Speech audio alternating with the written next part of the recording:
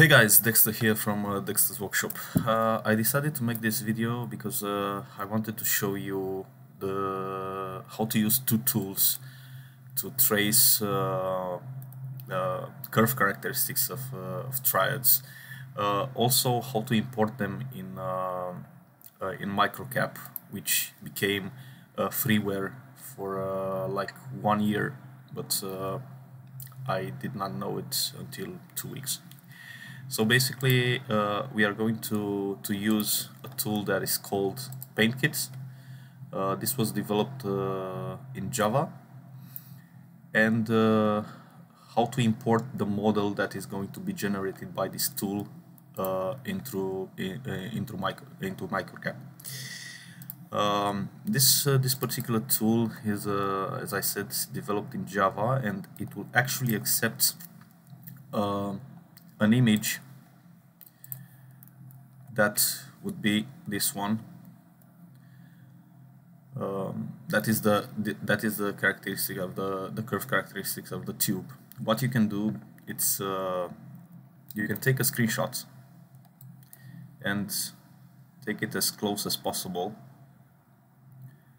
So you have the screenshot, and we are going to put it in Paint. Just drag it here, and you are going to save it.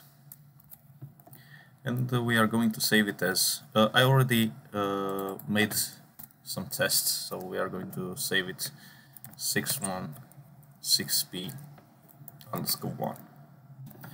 So at this particular moment we have our image of the curve characteristics. After that, what we are going to do is we are going to load it into this particular tool that is called PaintKit. Okay, so this is done by giving the image file as a parameter to the PaintKit. So we are going to open a command prompt here, and we are going to issue Java -jar paint kit jar with 6n6p_1 png, and you will see that the image is loaded in the tool. Then you are going to match the top right corner and the bottom, the top left corner and the bottom right corner with the graph that is overlay over your original image.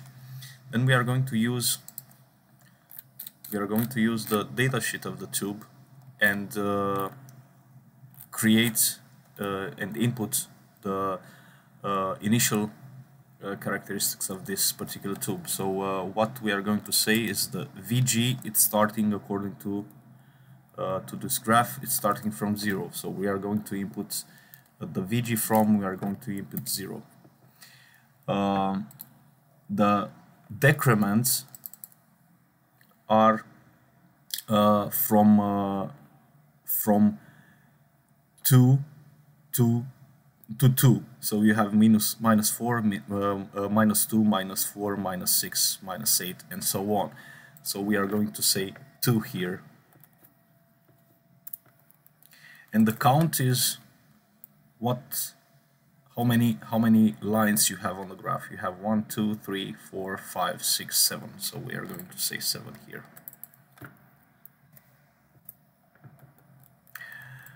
The voltage plate is the maximum voltage plate that is going to be on the graph. So we are going to see this. We have 100, we have 200s, and we have 1, 2, 3, 4, 5 between them. That means each place it's 20 volts. So we have 1, 2, 3, 4, 5, 6. So we have 6 times 20, it's 112. It's 120. Plus the original 200 is 320 volts. That is the max voltage on the graph, 320 volts. Also, we are going to add the IP max, that is the current plate that is also on the graph. So we have 40 milliamps and we have 2.5 per division here. So we have 45 milliamps on the top left corner. So we are going to enter 45 milliamps. Okay, as you can see here, you have 45 milliamps on the top left corner, and you have 320 volts on the bottom left corner. Of course, you can actually do it here and put 200 volts, but I like to have the whole graph in front of me. Another thing you'll have to do, it's P max in watts, and this info you will also get it from the datasheet, which in our case, and let's see where we can find it.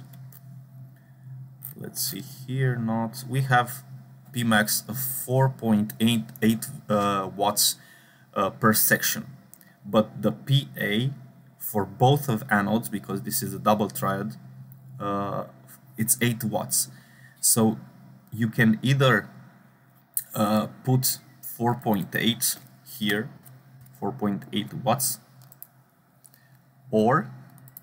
and you'll see that the line is matching almost perfectly the one that is available in the original graph, and you have 4.8. If you would like to be more conservative, you can go with 4 watts, because there is a maximum of 8 watts per tube. That would mean 4 watts per section. After that, you will have to add the maximum amplification, which in our case, the mu is given again in the datasheet. It's 22 plus minus 4. What I like to do is be somewhere in the middle, because 22 plus 4 will give us 26, and 22 minus 4 will give us 18. So what I would like to do is stick with the 22 or go a little bit lower, like 20. So we are going to the maximum amplification is 22. After that, you will have to fiddle a lot until you are going to match the blue lines that are here: 0, minus 2, minus 4, minus 6, minus 8, minus 10, minus 12. Okay, you are going to match those lines with the lines on the graph. So what you can do, as you can see, you can move them, modifying various parameters from the graph. Okay, it will take some time to actually fiddle around a little bit.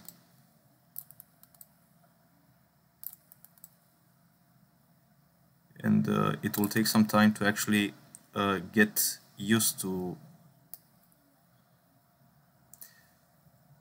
this. You can also modify the amplification.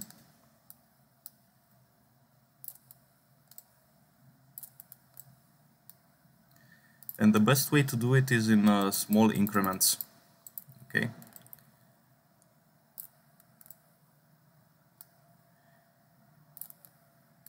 And we will fiddle a little bit with it, and hopefully we are going to be able to match those lines from the graph.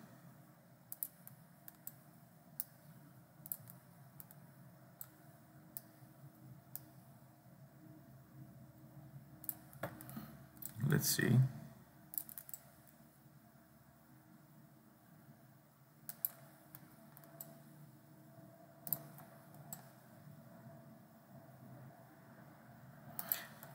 It's a little bit of work to do this, but it's way easier than to actually we are quite there.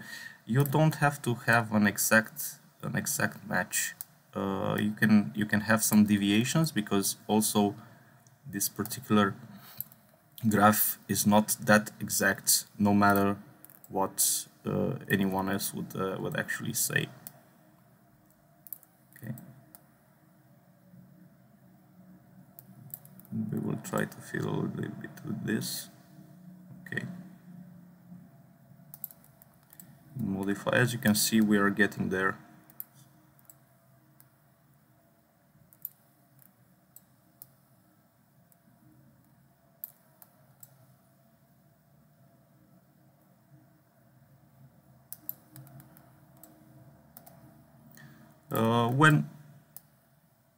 Well, I do think that that is good enough. Okay, so as you can see, we have matched quite closely the characteristics of the valve that is going to be translated in a SPICE model. Let's see if we can actually modify it a little bit more and have it spot on. You'll not always have it spot on because, as I said, the graph is not necessarily that perfect. It's printed and okay.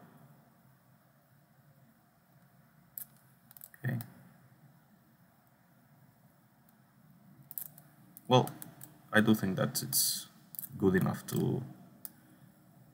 for this particular example. But my OCD will not let me go on that easy. Okay, so we have the graph that is transposed in a mathematical equation, and this particular model will be available here. And this is the model, the SPICE model, that will actually mimic the characteristics of the tube for each graph line. Okay, basically it's a mathematical model. You can take this particular model, just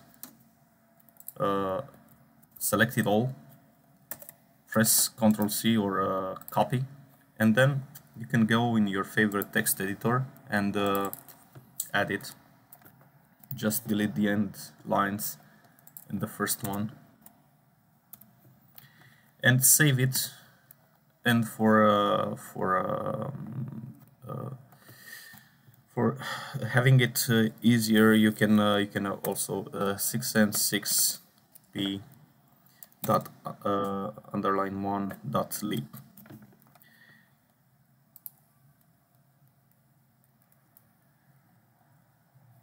Okay, so we have the 616p underline 1 dot lib. At this particular moment, you can see that we have the SPICE model for this particular tube. And after that, we are going to use the MicroCAP. We are going to use the window component editor. You will see that it's very straightforward. You have add part wizard. Okay, you will choose sub circuit, which is sub CKT. Next, and you are going to browse for the lib file, which in our case is 616p_1. You click open, click next. Okay, the name will be triad_6n6p_1. Okay, you can put whatever name you like here, but I will leave it like this. And then you will see that because of the model, the symbol was already selected. In case your symbol is not already selected, you can go for triad, because we are using a triad tube. And what you should check out is in your original lib file, you will get here 1, 2, 3. 1, 2, 3 means 1 it's plate, 2 it's grid, 3 it's cathode. You will have to check it out here also. 1 it's plate, 2 is grid, 3 is cathode. That's all. You'll have to see that the pin assignment is correct. Enter a memo. I will say it's 6n6p. Let's put it under line 1. Next, you're going to select a palette. In my case, I'm not going to select any. Click next, assign component name to name, and click finish. So you will have your triad here. Okay, click save, exit the component editor, and you will see that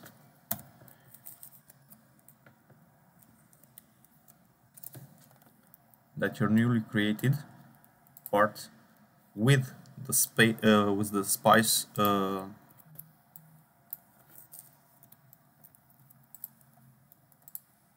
model, you will have it here. If you are going to double click it,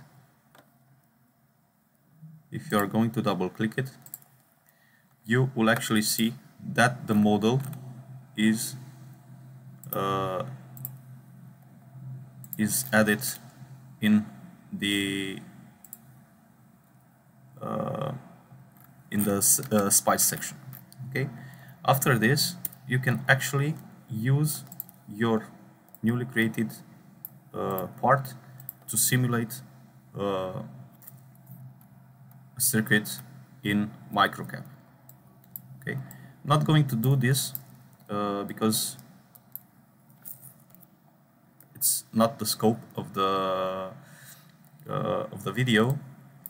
What I'm going to what I wanted to show you is how to import SPICE models and how to actually generate SPICE models using that particular tool. That particular tool, it's available free to download. The trace tool, it's available free for download from the internet. I will post the link in the video description. So thank you guys for watching this. I hope you find it interesting. This is Dexter from Dexter's Workshop, and again, thank you for watching this. Bye bye.